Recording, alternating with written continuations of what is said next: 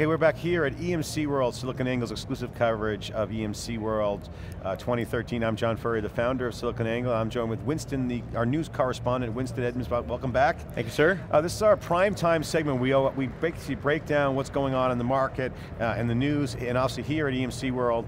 Top story really today is about hyperscale. The hyperscale story has evolved from web companies to now the enterprise. And one major player in the hyperscale market, one of the main catalysts for this massive transformation is a company called Fusion.io. Fusion.io really set the stage for what we're seeing now in innovation around flash, and that innovation has turbocharged, it has accelerated the scale out open source paradigm, which we call hyperscale, defined by the big web companies, Google, Facebook, of which is referenced heavily at EMC World here. As EMC execs point to Google as the example of what the private cloud will look like. These web scale companies like Google, Facebook, and others set the table for what is going on in hyperscale, and flash is the key part of it. Top story today is Fusion.io CEO David Flynn and Rick White have abruptly resigned or quit or fired. We don't know. We're going to be investigating that. Dave Vellante and David Furrier are actually investigating that right now on the phone and talking to some folks right now, trying to get all the data, as well as SiliconANGLE. Go to siliconangle.com and see the post by Mike Wheatley around some of the breaking analysis around Fusion.io. So stay tuned, this is breaking news, Fusion.io. What does this mean? Failed acquisition, missed customer, earnings, all this stuff is in speculation. All the analysts are down on this move. No one knows. So we're trying to get the information. So what we know right now is that they've stepped down, a press release has been issued, and it's pretty much dark, and we're hearing some rumblings from sources that they were abruptly resigned. Now, they're both stars, and we're going to follow that, but their CEO, Shane Roberson, is no stranger to the marketplace. Solid reputation, although he was involved in the autonomy deal, which kind of gives a cloud around his reputation given his relationship with Leo Apotheker, the failed CEO at HP. According to my sources, Shane Roberson is a solid executive who's done some really good deals for HP, has been involved in strategy and technology for HP, and has an impeccable reputation, and is known as a good leader amongst executives, great strategic, and also a tactical executor and manager. So we're going to be watching in, and we hope to get Shane Roberson on theCUBE here live, remotely, and we'll stay tuned and look for that. Winston, so hyperscale, Fusion.io news we've covered, it's on SiliconANGLE, we're going to continue to monitor that. We had a chance to interview another hyperscale player here at EMC World, right. Isilon.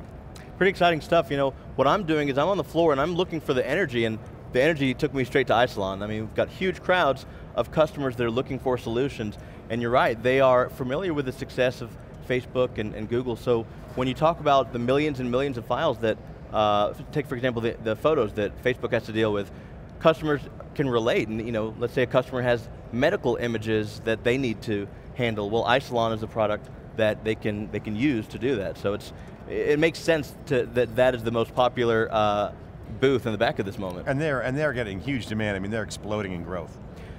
It's you know, it's an attest to their ability to predict where things are going, because again, this explosion in file size and the amount of unstructured data that companies have to deal with these days, they need a turnkey solution, and EMC has stepped up and providing that. Well, why don't you preview for the folks out there the clip that you had, and then introduce the clip. Talk about what you guys, what you did, and then introduce the clip.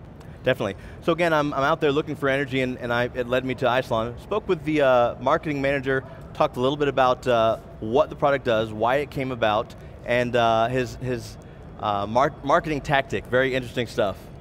So let's look at that clip right now, Brian Cox from Isilon, and we'll be right back. And watch this coverage right here from SiliconANGLE, and Winston's on the ground getting all the data.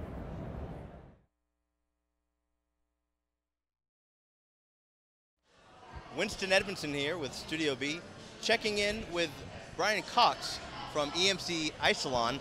So I stopped here because out of all these booths, this one is particularly busy. There's a lot of excitement. That's right. You got to tell me fill me in, what's happening? Well, so what we have is we're really helping customers in regards to getting their arms around all this file data. Think about all the photos that you're uploading to Facebook, right? I think they're dealing with hundreds of millions of photos a day, and you're part of it, right? But we're in business, we're the same thing, whether it's medical images, scanned documents, log files from all the internet searches, all these things are just contributing to an explosion of file growth. So what we're doing is help customers get around this challenge. So our theme here in the booth for Isilon is Captain Scale Out. So he's really everyday Bob the IT guy, overwhelmed with customer demands, how to deal with all this file storage, demanding bosses saying, shrink your budgets and get it done, and he's pulling his hair out, but he's found the answer. What has made his conversion, right, is Isilon, right? He's been able to defeat the kryptonite of files with the new potion of Isilon to be able to handle petabyte scale in regards to all the files and unstructured data. It's the solution that everybody is rushing to because now they finally have an answer to this problem. They can convert from everyday Bob, the IT guy, into Captain Scale Out themselves. So what you're telling me is that all these individuals are just overwhelmed IT personnel and they're coming to get rescued. This is absolutely. You know, they've been dealing with, you know, database transaction storage for years. They've mastered that, but now this new type of storage dealing with files and unstructured data is growing at 6 times that rate of what we're seeing with transactions. It's now 80% of everything that's stored in the world is file and unstructured data. So it is the elephant that's on the table that nobody's known how to deal with, known how to talk about it, but now they have an opportunity to do so with Isilon. And that's why EMC bought Isilon just 2.5 years ago, and now we're bringing this out to the full IT community. Smart move. It sounds like this is going to be less of a hard sell and more of a we're here to rescue you. I mean, it doesn't seem like anyone is being persuaded. It seems like they're waiting in line to get some more information so they can get this done. It's the fastest growing business for EMC right now, is helping customers solve their big data problem. And that's what Isilon's here to do. That's why we have Captain Scale Out to come to the rescue. Fantastic. Tell me about EMC World this year. In your opinion, how is the conference changing, evolving? What are you seeing? Well, I think there's some very exciting initiatives. What headlined it this year was all about software-defined storage. So we've solved the legs of, you know, software-defined servers with VMware, software-defined networking with companies like Nicira, which VMware bought, and what we're seeing from other networking companies. Now we're seeing the unleash of software-defined storage, so you can have a complete software-defined data center. And EMC is leading the way. I've talked to a number of analysts, and they say we are light years ahead of all the other vendors in regards to embracing this, because now we're bringing to the forefront the power of software to help solve this on a common hardware type of infrastructure. And you know, it's going to make things much more flexible, much less expensive, much easier to manage. It's going to be all good, and EMC is leading the way on that. So that's the headliner, and then complementing that is what we're going to be doing with this software-defined storage, which is named as Viper, and how that works on the different platforms like Isilon. And Isilon itself continues to build out its capabilities as well. Moving from a lot of specialized verticals where we've been with, you know, media and entertainment and life sciences, but moving deeply into the enterprise. So adding new capabilities. We announced just this week in regards to space efficiency with deduplication, in regards to enhanced security with auditing capabilities, and just building out all of our solutions in mobility, working with simplicity, with analytics, dealing with Hadoop. So it's just more and more solutions that we're making available to our customers to handle all their file challenges. Fantastic. Now, I can guarantee you that we've got some CIOs out there that are furiously jotting down notes about everything you're talking about, especially EMC Isilon. Any other trends while we have their attention that you want to mention that they should maybe look forward to as far as trends overall? Well, so you have your ongoing needs, right? Further demands for compliance, so you're going to have to protect your data for a very long time. So we've archiving solutions, things you're doing every day with collaboration, not only in your work groups with file shares, but doing this with online file sharing and collaboration tools like the simplicity that I mentioned. So that collaboration, mobility are big trends. The whole analytics is a big trend. But the other thing that we've also introduced is the ability for additional ways to get at this data. So, you know, in traditional files, we've been using well-known protocols, NFS, SysSMB, but we've added to it a number of different interfaces for object technology, things like S3-like interfaces, such as you see from Amazon, are now native on Isilon. We're going to be adding OpenStack with Swift interfaces. So not only with file access, but also with different object access methods, you'll be able to get at this easy to manage, ever-expanding pool of data from Isilon and get at from many different approaches, just making it more interoperable and an easy fit for our customers. Pretty exciting. So for the folks watching that unfortunately can't be here and see this live in person, what's the best way for them to get additional information? Well, we have a number of ways to go ahead and get that. Just get on to the EMC World site, which is running right now. There will be a number of pointers to different presentations, the keynotes that are happening. You can also go to, of course, emc.com and go to the section in regards to Isilon and all the things that we're doing in regards to big data storage. Get a bunch of information there as well. And there are iPad apps as well. You can go out and download the EMC mobile app and find information there. So you can take it on the go with you on your iPad. You can go to your regular internet portal and pull up the website. Lots of different ways to get that information. Fantastic. EMC Isilon, remember the name. Winston Edmondson, Studio B, signing.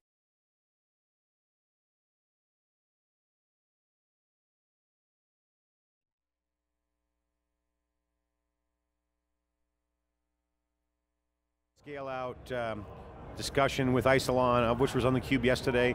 Scale out, hyperscale is the trend, and the top story here is that that's a big part of the theme here at EMC World and throughout the industry, where flash is at the center of the value proposition. Two big stories here at EMC World. Obviously, it's the flash discussion, the impact of flash on their portfolio, and also the Viper, which is the new software-led storage, software-defined storage from EMC. And this kind of dovetails into the news today with Fusion IO. I want to talk a little bit about that as relates to scale out and hyperscale. Fusion IO has departure of their CEO, David Flynn, and Rick White.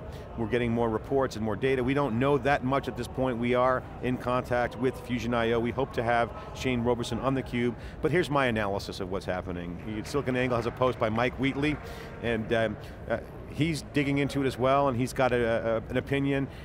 Basically, he's reporting that the market's confused, and certainly there is kind of a cliff effect here where without the lack of information, people are rushing to all kinds of conclusions. According to our sources, is the abrupt resignation had to do with some sort of transition that just either wasn't well handled or an abrupt disagreement over something. No one knows what that is. Some are speculating an M&A deal went bad or a lost customer. No one knows as of right now. We will try to get them on the phone. But I am getting data from our sources that say that Fusion IO is not falling off a cliff. This company is really, really solid. We've been following these guys very, very closely. They have a rock solid technology. They're doing a lot of work around expanding the Linux kernel and actually changing the software paradigm around flash. And they're making great strides. My personal opinion is, I don't think Wall Street understands the opportunity. I think it might be a buying opportunity for the stock. If the stock continues to fall, I see an opportunity for the stock, because what will happen with Fusion is they have a lot of mid-market opportunities. The mid-range of their sweet spot is just now expanding. In fact, if you want to look at the value proposition of Fusion IO, their product fits perfectly into what EMC is trying to vector into, and that is the enterprise hyperscale market. And Fusion IO is perfectly positioned. They are transitioning into that space. If you look at the size of their revenue, if you look at the financial results, they do have some top customers, but that mid-range of the market, that's exploding for them, and I think that's undervalued in the current analyst marketplace. So again, I think the management changes have kind of confused the issue. We hope to have Shane Roberson on the CUBE here. He might dial in via Skype or remotely. We hope to have him hear from him. But he is no stranger. Shane Roberson is no stranger to Fusion IO. He's a director. He knows their business.